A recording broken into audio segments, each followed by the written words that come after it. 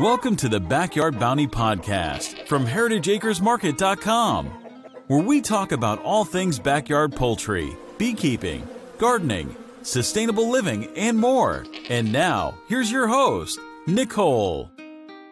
And welcome back to episode 3 of Honey Money. On today's episode, we're going to explore the lifestyles of the humble bumblebee. Now, Nicole, I've heard it said that the leader of a bee hive is known as the queen. And much like many royalty may attest to, the queen bee has a wide variety of homes, mansions, manors, and hives. Can you please begin to explain, for our dear listeners, the variety of options a queen bee and her keeper may have? Well, first of all, I feel the need to apologize to the listeners. And second of all, we're talking about honeybees, not bumblebees. I'm not going to do that voice anymore. That was just for a minute. I'm sorry. I was on a riff. I had to go. All right. All right.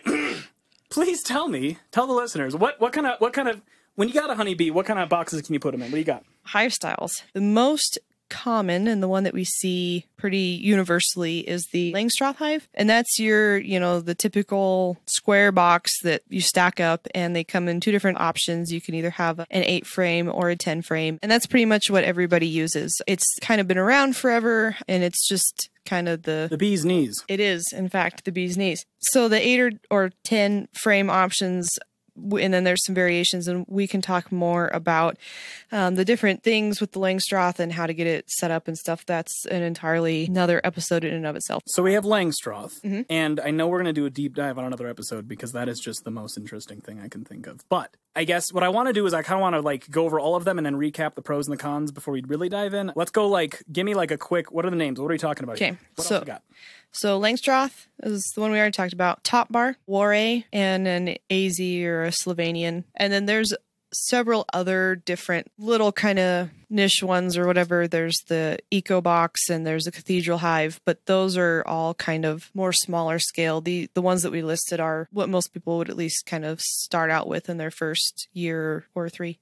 Okay. And so, again, because this is geared towards the amateur keeper, what would you recommend for somebody just starting off? What's cost-effective? What's easy? I mean, what are the pros and cons? What do you think? So the Langstroth hive is going to be probably your best route. It's the most easily accessible. It's kind of, I would say, a tie with a top bar as far as simplicity to make it home. I'd say it's probably also kind of a tie between the Lang and the top bar as far as the initial cost. But the thing with the Langstroth is you can get a lot more accessories and things for them. They're kind of universal. So if you buy Lang parts from Man Lake, you can also buy Langstroth parts from Dadant, and they should work together just fine as long as you make sure that you get 8 frame equipment if you have an 8 frame hive and a 10 frame equipment if you get a 10 frame hive. And you said that the costs are comparable. What are we looking at for a Langstroth or a top bar? So a Langstroth, most of the time they'll sell like a starter kit where you would start out with obviously your bottom board, a deep box, and usually a medium box,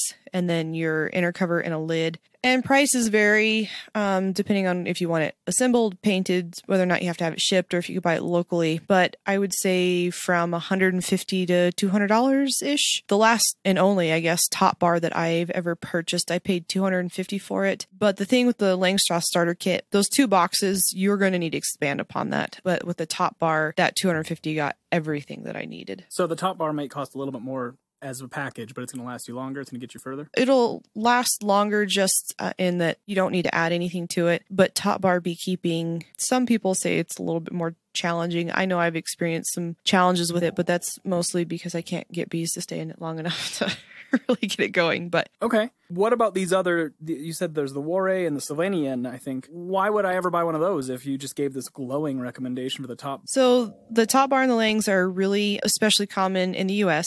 The top bar is also sometimes called the Kenyan top bar. You could potentially, if you got really creative, make your own. So people that are budget conscious, I mean, really, you could make a top bar out of kind of some scrap material and catch a swarm of bees and effectively get started into beekeeping for like 0 cost. Whereas with the Langstroth, you have to buy a specific material that go, the frames have to be a certain size. So there's more expense there. But the Warre and the Slovenian, those are especially more common outside of the US. Why? Just cultural preference? Yeah. Or is it a geographical thing? So if you've ever seen online, like there's the pictures of a flatbed trailer with brightly painted hives on it. Those would be your Slovenians. Or you can use the Slovenian hives, and they'll make like a barn, like a shed. And the advantage of that is the beehives are tightly packed together. So in the high alpine areas, they are better at conserving heat. So that it's a little bit more, I guess it's a little easier. You know, a hive out in the middle of the field by itself in the high alpine would have a harder time with thermoregulation than if you stacked them all together. So if our listeners are in America, but they're in a slightly colder climate, might they consider a different hive, or is it's not enough? I would still stick with the Lang. My personal opinion is your Langstroth or your top bar is the beginner recommendation, and then after you've been doing it for a while and you want to try some different things, then you could branch out into the Warre or the Slovenian. I don't have either one of those yet, but that's my next step, is I want to try them, if nothing else, just to try them. One hive that I forgot to mention earlier that we should talk about is called the Flow Hive. And the Flow Hive is basically a Langstroth hive that has a special box, the honey super, and you can harvest honey by the turn of a dial. So basically you turn the dial and it has these special frames in it. So they open a gate and honey pours out. So you have a tap for honey. It's honey on tap. I think that's actually even what they call it. There's a lot of people that hate them, and then there's people that love them. Why would anybody hate them? It seems convenient and easy. Let me preface this by saying I've never used one, so I cannot speak from experience. I can only talk about things I've read on the internet, which is always true. Always. Wikipedia is the best source. Yes. So there's some people that don't like it because it has a lot of plastic components. It's not the best for the bees in that it's full of plastic and material like that.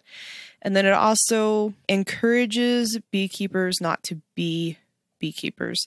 So instead of having to open the hive and see how they're doing and to, you know, see how their honey production is, there's people that say, well, if you can just put out the box, have the bees in there, and then go pour honey out when you want, like you're not being an actively engaging beekeeper. So the elitist beekeepers say that's easy mode and it doesn't count. Is that oversimplifying things? Would you say that flow hives are just kind of easy mode? They are, but I would recommend that people at least, you know, kind of look into them a little bit more instead of going that route, because easy doesn't necessarily mean the best. Okay, let's really focus in. You said that you recommend the Langstroth or the top bar.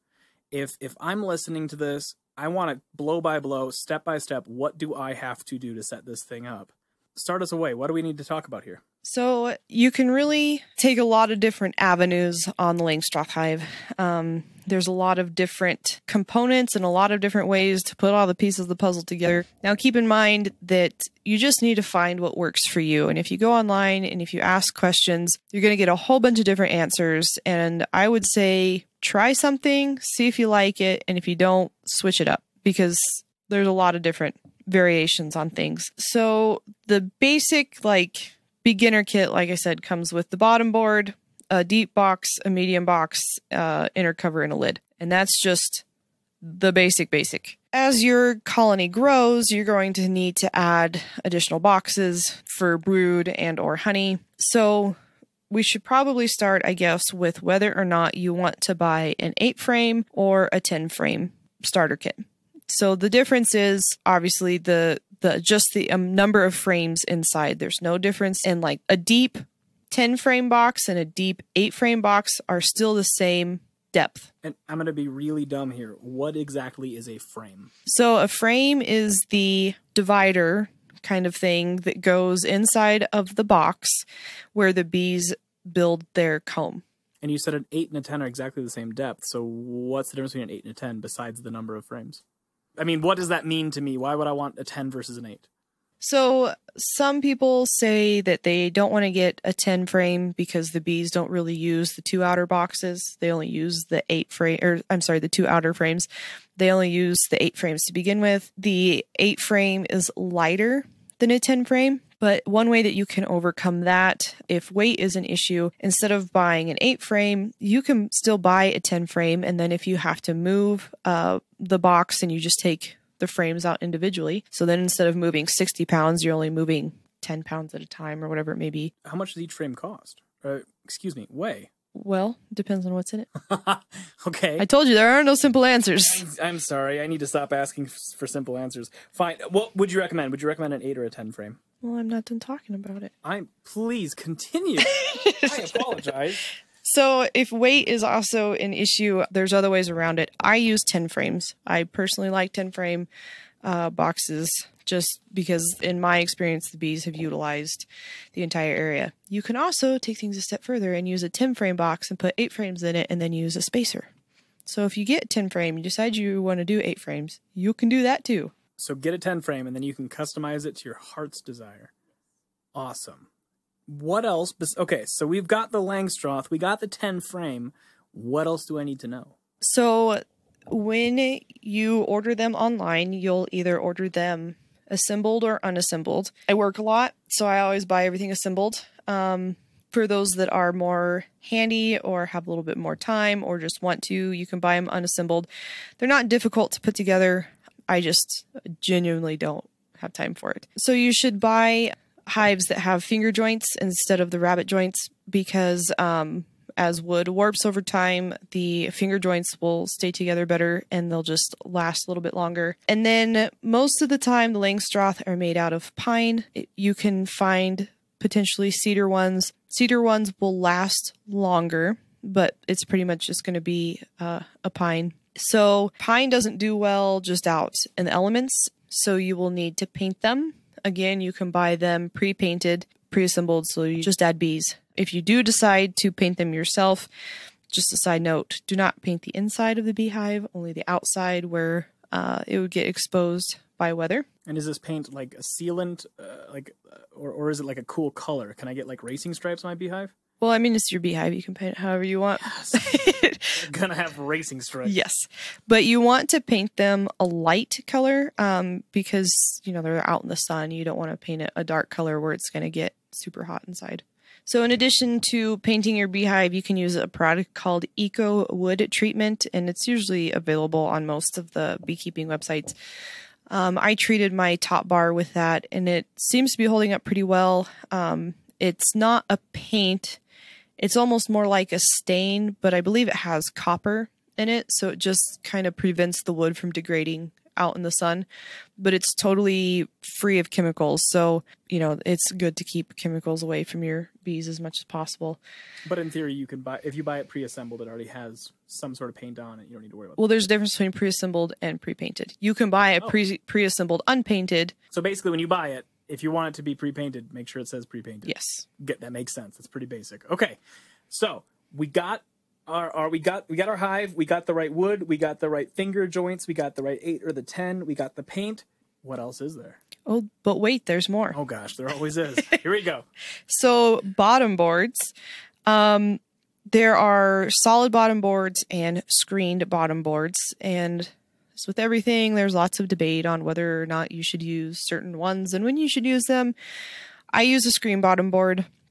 For me, this is part of my integrated pest management program. So there's a screen on the bottom. So if the bees were to pull a mite off of a sister or whatever and drop the mite, then the mite falls through the screen onto the ground, goes away.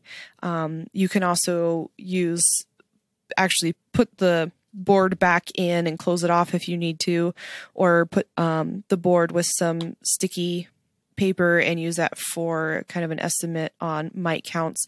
But I also like it because it gets so darn hot here. You know, we've had temperatures in the 120s, but it's usually over 100 degrees in the summer.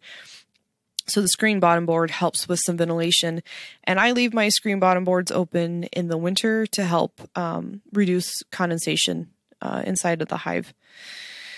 But then I don't use a landing board. The little lip on the screen bottom board is plenty. To me, the bottom boards are just a little bit more for aesthetics. Okay. And that's the bottom board discussion. We've laid it to rest. Yes. You heard it here first, folks. Get the screen, winter or summer. What else we got? So working up through the hive, we could talk about whether or not to use foundation inside of your frames. And I think my wife puts that on her face. That is one kind of foundation. What yes. kind of foundation are we talking about? So foundation in this case literally being the base in which they build off of. Okay. Like foundation of a house. So I personally use foundationless, no foundation. I just put empty frames and a little guide on the top and let the bees do their thing.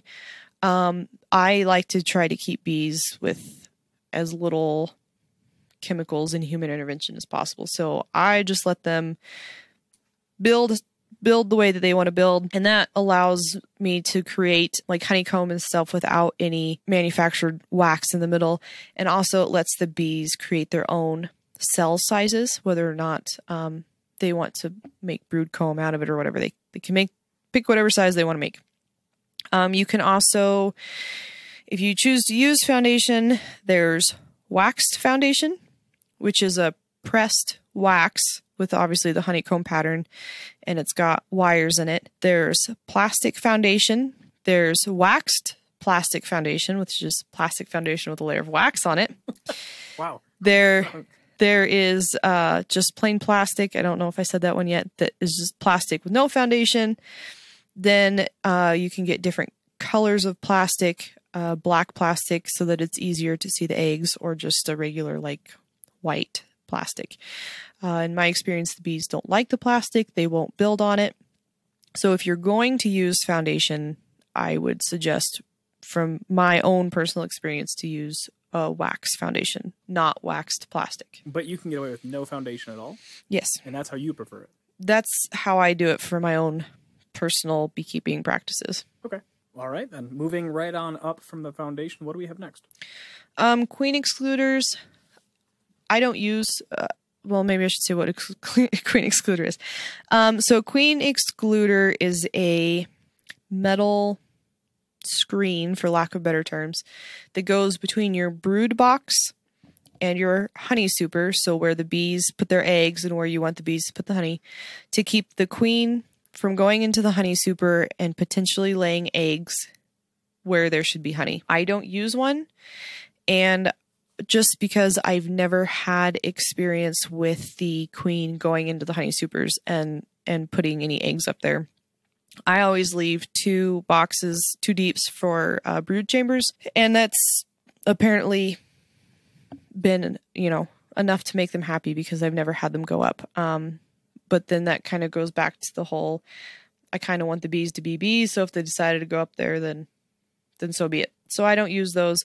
There's also the potential that it might not even work if you have a smaller queen and she could still wiggle her way up to the honey super. So is the impression I'm getting from you here, is it safe to say that you take more of a minimalist approach to your beehives? I do. I consider myself, instead of a beekeeper, more of an apartment manager. There's some things that I do get pretty involved in as far as splits, and I want to kind of dabble in making queens and stuff. But after the bees are queen right in their colony, for the most part, I just kind of want them to be bees and do their thing. You take a hands-off approach at that point?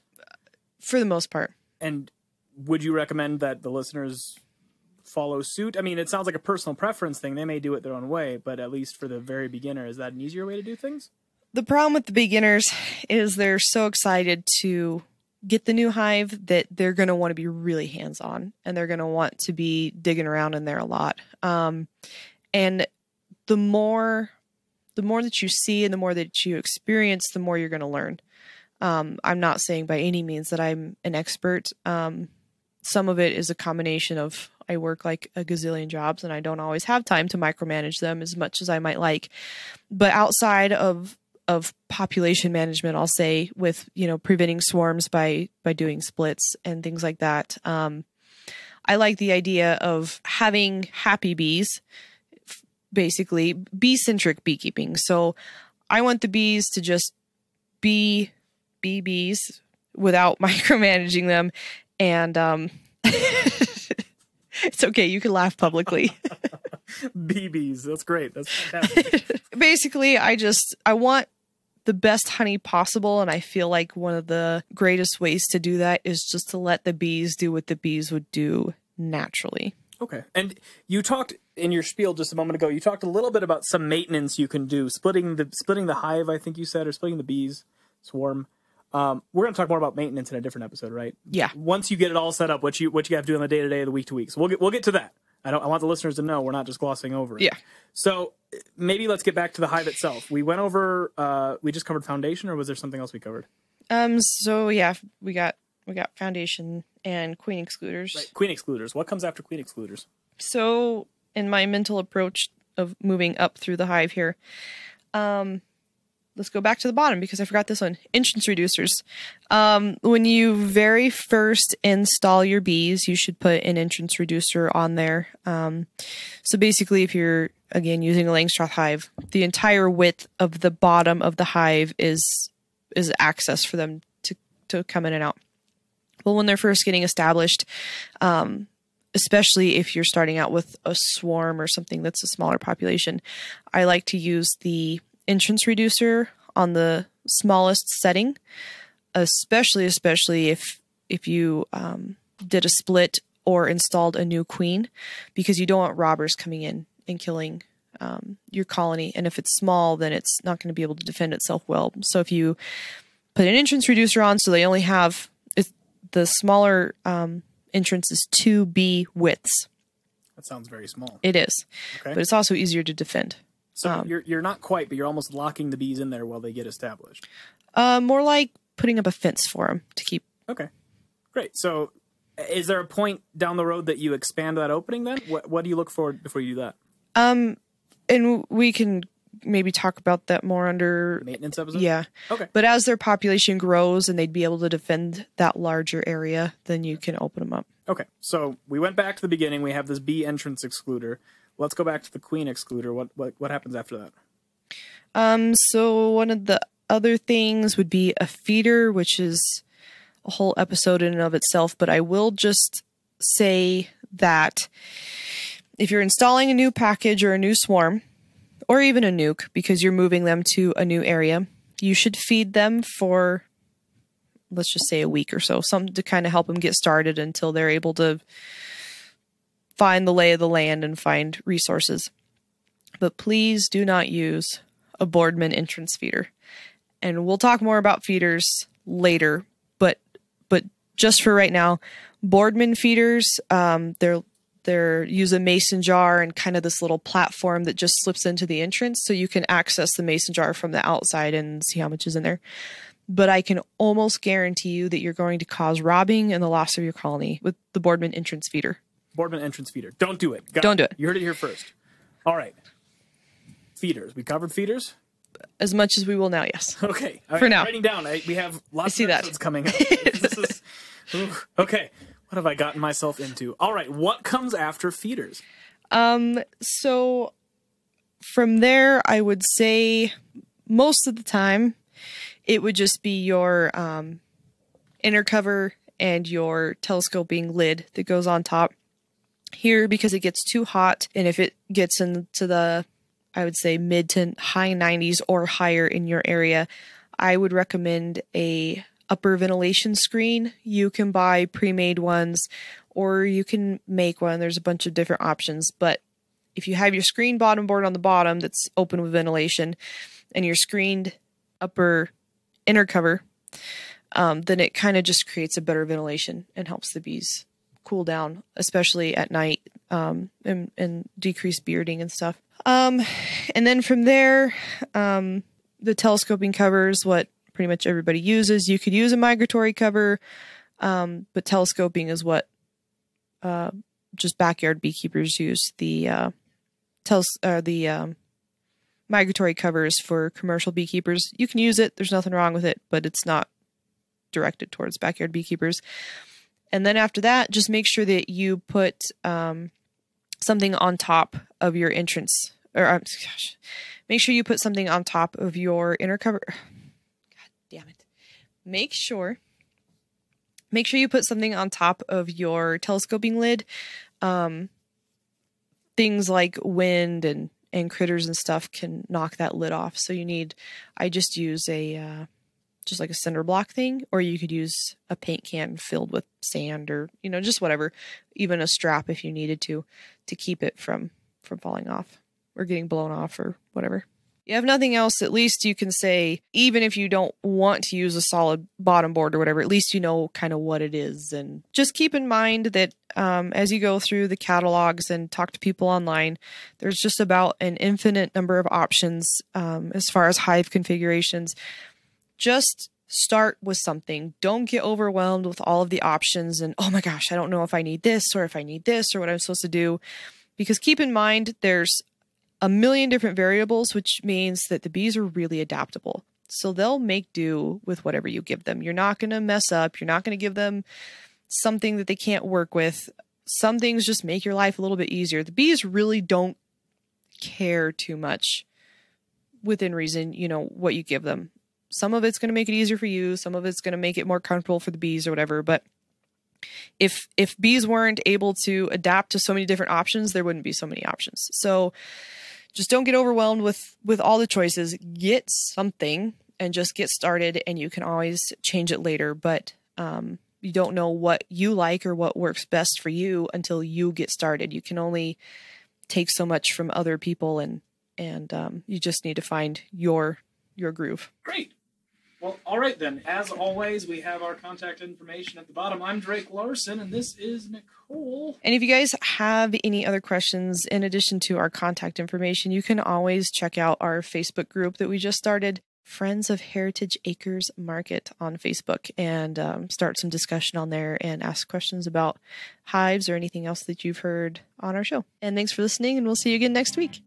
Thank you for listening to Backyard Bounty, a podcast by heritageacresmarket.com. Don't forget to subscribe and leave us a review. If you have a question you'd like us to answer on the show, please email us at ask@heritageacresmarket.com. Also find us on Instagram, Facebook, and YouTube at Heritage Acres Market. All the links mentioned in this podcast will be included in the description. See you again next week.